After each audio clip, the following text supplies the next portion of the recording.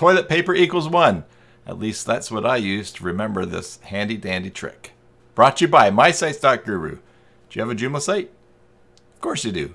Head on over to mysites.guru and get a free site audit for it.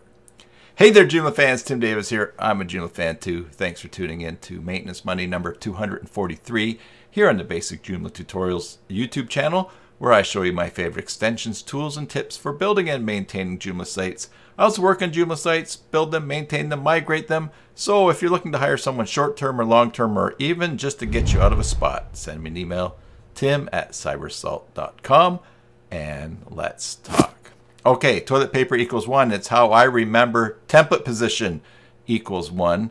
And I'm going to show you what that does on a Joomla site. And I'm also going to show you a semi-pro tip of how to use it. So stay tuned to the end. All right, let's turn our attention to the screen.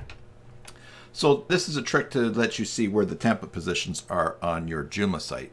For it to work, you first of all have to turn this feature on or make sure that it's on. So in your site, go to System, go to Site Template Styles, go to Options, and then where it says Preview Module Positions, enable that. All right, and we will save. Now, when we go to the home page of this site, we will do that right here. Suppose that you're working on this site, you want to add a module, or you want to see where a module is, or you just want to know the module positions. What you're going to do up at the URL is do this, toilet paper equals 1. All right, template positions equals 1. And when you hit enter, it's going to show you where the different template positions are on your template, and it's going to show you the name.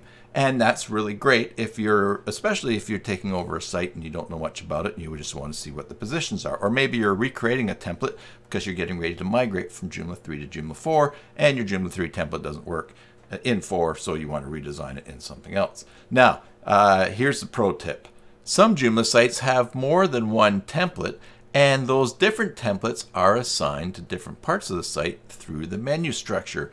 And if the menu item that a template is assigned to has a non-search engine friendly URL, that $TP won't work. Let me just show you an example of that and the workaround. So let's click on this link here, desktop 1, and you'll see a totally different template here. And up here in the URL, it's not a search engine friendly URL. And if I put at the end $TP, toilet paper, template position, equals 1, and hit enter, I don't see anything. And that's because in this URL, there already is a question mark. You see, the question mark marks a break in the URL at the top there, which basically tells the browser everything after the question mark is going to be parameters. And already we have some parameters here. Option equals com content, ampersand, view equals article, ampersand, ID equals 11, ampersand, item ID equals 144, $TP equals 1. It's not working. What we want to do is say, hey, look, here's another parameter, ampersand, toilet paper equals 1. We hit enter, and there you go. Now we can see the module positions on this template. And that's the secret of toilet paper equals 1. With a question mark or an ampersand in front of it. Subscribe for more videos. Until the next time, enjoy your Joomla sites, and God bless.